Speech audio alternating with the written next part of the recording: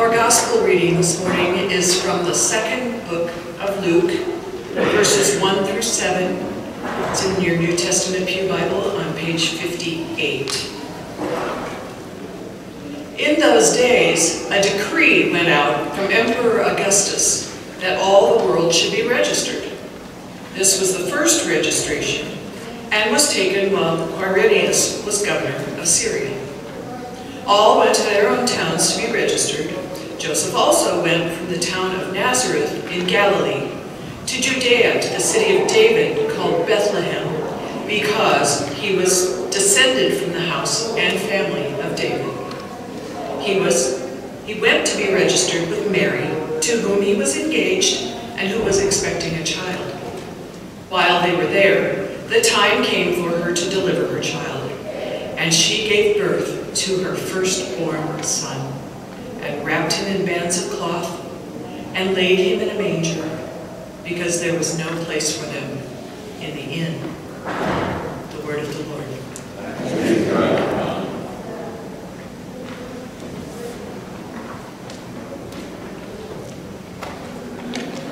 Do you remember a time, ever in your life, young or old, any time in your life, when you were made to feel unwelcome?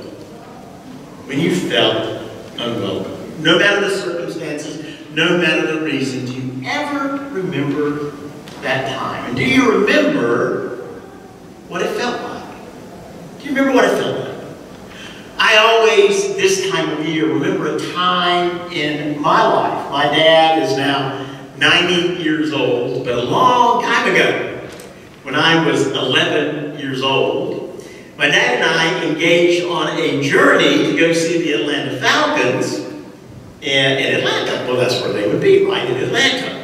And it was the first time I'd ever gone to a professional football game. In fact, professional football was kind of, I'm dating myself, but it was kind of new in Atlanta, and certainly new in the Southeast. There just weren't that many teams in the Southeast. So I was very excited about traveling with my dad to Atlanta, which was about at that time, 4 or 5 hour drive, maybe 5 to 6 hour drive away. And so we began our journey late on a Saturday afternoon. We didn't get off till later out of Charlotte, and we headed down Interstate 85. Now, Dad had not made any plans except getting the tickets. So we headed down that way, just expecting that once we got to as big a city of Atlanta, we would find a place to stay. But at that time, Atlanta, even as large as it already was, had not yet built up in regards to the number of hotel rooms. And it turned out that that weekend, there was all kinds of stuff going on. There was a convention, I think there was a major football game, college football game. There was all kinds of things happening. So when we finally got into Atlanta, it was probably about 9:30, we started going from place to place to place to find a place to stay. And everywhere we went, the rooms were full. And we kept doing this for about an hour, and it was getting late. And I was getting anxious, to say the least. I was anxious as an 11-year-old anyway. Now I was getting really, really anxious. My dad, very cool guy, he's always been cool, just said, don't worry, we'll find something. But it kept getting later and later. And I began to think, I began to even, whine, which I'm very good at. I began to whine to Dad, well, maybe we just ought to go home. Let's turn around, let's go back. I did that kind of thing, I'm real good at that. And Dad said, no, we'll keep looking. Finally, we got to a Ramada Inn. And I guess the manager took pity on us, because it was really getting late. He took pity on us. And he said, I've got one room that we are not letting anyone stay in right now, because it needs some repair, but I will let you all stay in it. So he let us stay in that one room. And I never forget two feelings. First of all, the feeling of being unwelcome, being rejected. It's horrible to feel rejected time after time after time. And of course, this was just, we were still nearby. We could turn around and go back. And then that feeling of absolute relief when that one person took pity on us and said, yes, you are welcome. I have a place for you today to stay.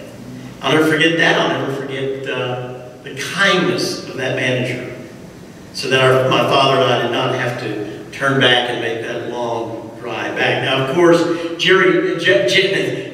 Joseph and Mary had no such opportunity, as we just heard in that story from Christ's birth. Joseph went from the town of Nazareth in Galilee to Judea, to the city of David, because he was descended from the house and family of David. While they were there, the time came for her to deliver her child. It's a very subtle account in the Gospel of Luke. And I've always felt that that subtlety masked the emotions that Joseph and Mary must have felt as they made that journey and entered into a time when it was easy for them to not be welcome. Because the baby was coming, and as any obstetrician or law enforcement officer or taxi driver or anyone will testify, when a baby decides to enter the world, they're coming. Doesn't matter the hour, doesn't matter the setting, does not matter the circumstances. Babies get born all the time. And this baby, this promised one, is going to be born. And she gave birth to her firstborn son and wrapped him in bands of cloth and laid him in a manger, because there was no place for them in the inn. Now, I don't want to destroy your image of the creches that you have. We have a creche as well. But there may be more to this story than we realize if we correctly translate the language. I once heard Presbyterian scholar and historian Dr. Kenneth Bailey, one of my favorite people, explain the more likely circumstances of Christ's birth. Dr. Bailey spent 40 years living and teaching in seminaries and institutes in Egypt, Lebanon, Jerusalem, and Cyprus. He is a Palestinian Christian. For 20 of those years, Dr. Bailey was professor of New Testament and head of the biblical department of the Near East School of Theology in Beirut, where he also founded and directed the Institute of Middle Eastern New Testament Studies. So this is a man who knows Aramaic, who speaks the language of Jesus and the language of the common people, and of course knows his Greek as well. Plus, more than that, Dr. Bailey understands the culture, the Palestinian culture of the first century and what life was like. And he came to our church, one of the churches I was a minister, and he shared with us, and you can even find this online, what he feels what actually happened when Christ was born. According to Dr. Bailey, the word translated as in, I-N-N, in our Greek New Testament is more accurately translated as guest room. Guest room. In the original Aramaic of first century Palestine. In Greek, it can mean both, but in Aramaic, which is the language of Jesus, the word means guest room. A typical Palestinian house of that day consisted of an area near the door, often with a dirt floor, where the family's animals were kept at night. Now you may ask yourself, good grief, why would they have kept the animals in the house, in their household? Well, there was two very good reasons for it. First, so they wouldn't be stolen. And that's how the family lived. You had your animals. You had your stores, your animals. You had to have them so that they would not be stolen. And second, because on the cooler nights, the animals were a source for heat, which we could use right now in this sanctuary. So if you have a cow or a donkey, you'd like to bring it in, help yourself. Because our heat is out. It'll be back on Tuesday. But the heat of the animals would keep the whole household warm. The family lived and slept in a raised part of the same room set back from the door. There was also almost always a guest room, either upstairs or on the roof or on a second floor, Adjoining the family common room also may be on the lower floor. Typically, the lower area near the door had a manger. Manger for feeding the animals and a trough for watering the animals. And that's the way most of the homes were. And that's the way many of the homes were in Bethlehem at that time. Dr. Bailey asserts, based on his knowledge of Palestinian culture in the first century, that Joseph and Mary were in a house in Bethlehem as she went through labor. Either the house of a compassionate stranger who had opened their doors to this couple in a dire situation, or more likely, he said, a distant relative. Someone they knew or related to. But because so many other relatives had come to Bethlehem for the census, the upstairs guest room, which normally they would have used, was not available. And that forced Mary to give birth in the lower area of the house, in the only place that was available, where the animals were stabled and fed, the manger. Now, it might be hard for us today to understand why no one was willing to offer Mary the more comfortable room. But, come to think of it, when you consider what's going on in our culture, maybe it isn't so hard to understand. Certainly, we've closed our doors lately to many, many people journeying long journeys in desperation to find safety, to find a place to live. We have done that over and over again, even to the point of some people dying. And we think about that. That's what this story is about. Hospitality. Opening one's heart to people in need, opening one's resources, their home, people who are in need. Isn't it always true that humanity has always struggled to find room, to make room for kindness and love and compassion? We talk a good game, but when it comes down to it, it's a lot easier for us to close the door and lock it than to open it and say, welcome. The human heart has always been filled with superstition and fear, cruelty, conquest, cynicism, and self-interest. And if, in this story, these out-of-town relatives found themselves in a somewhat desperate situation, well, we'll accommodate them, but it's really their problem. It's their problem, not ours. We hear that same thought expressed toward the poor and the unfortunate today. They created their own problems. They have to just suffer for it. That's their problem. But that's not the way God feels, and we know that. Because we see it in this story. We see where God has something else in mind, not just for Mary and Joseph and their child, but for all the Marys and Josephs and children of this world. When God created a place for the birth of Christ in a manger, God was creating a place for us in God's eternal kingdom. That night, in the most humble corner of a house, in one of the most humble corners of the world, God staked out a corner of our hearts that would eventually grow to encompass the lives of countless other people. Where the world could find no place for God, God found a place for us through His love. A place which God's Son, the Messiah Christ, would affirm just before He went to the cross for our sins. In my Father's house there are many rooms. If it were not so, would I tell you that I have gone to prepare a place for you? And if I have gone to prepare a place for you, hear that language? To prepare a place for you. I will come again, and I will take you to myself, so that where I am, there you may be also. And you know the way to the place where I am going, for I am the way and the truth and the life.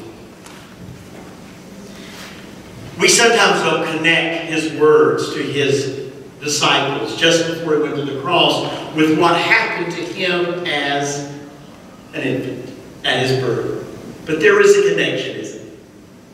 I go to prepare for you the place that God prepared for me when I was born.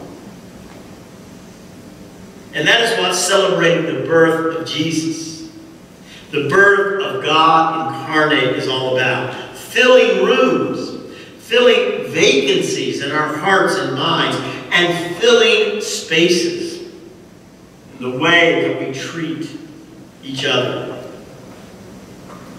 God saw the emptiness, the loneliness, the desolation that sin inflicts upon God's beloved creation, and God filled it with the love of a newborn infant, an infant born for us.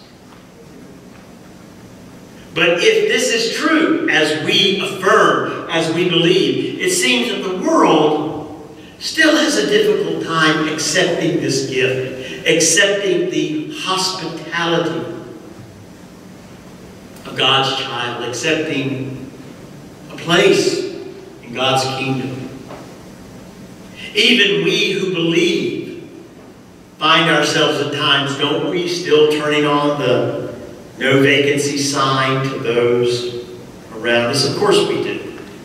When we refuse to give, when we refuse to forgive, when we drown in our cynicism and doubt because we believe we are so smart or so right, when we build our little fortresses of judgment, and in building them we exclude everyone who does not meet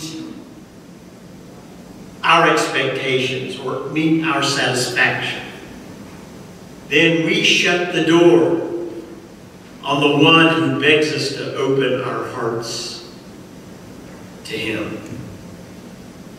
You know, there's an old illustration I've used in the pulpit before for many years, and that's been used many times. You probably know of it, about the famous painting of Jesus knocking on the door. And the first thing, if you look hard, that you notice is there is no handle on the door that Jesus is knocking on.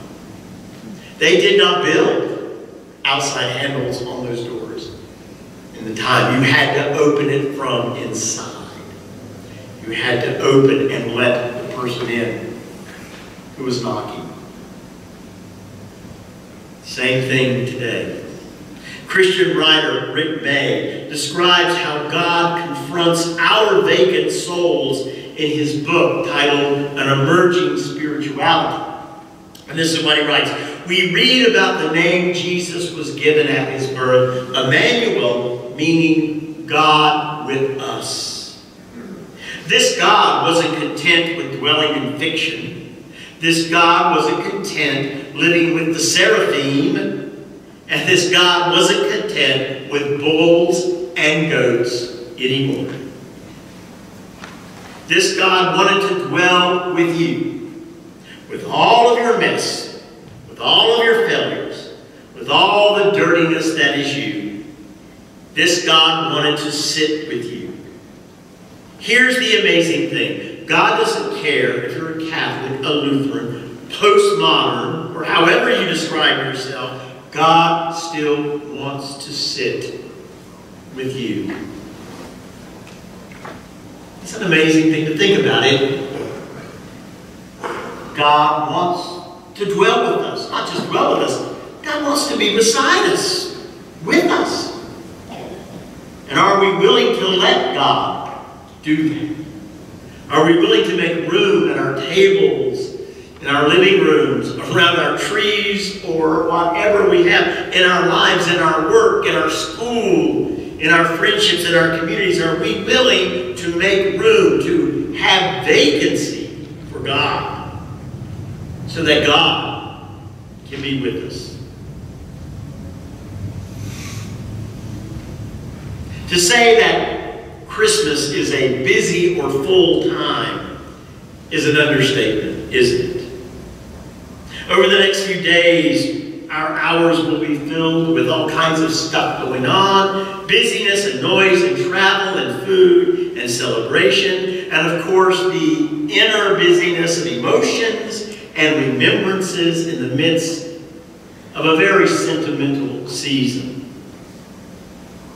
But that's all just vacant time, meaningless time, if we do not make room in our own hearts, if we do not turn the vacancy sign on for the Son of God. Are we going to allow the flotsam and jetsam of a holiday season to drown out the sound of an infant crying in the night, looking for a place to stay, looking for the kind of love that will take that infant in? Is there any empty place in our lives this morning that need filling? Someone is knocking on our doors. Maybe in our families.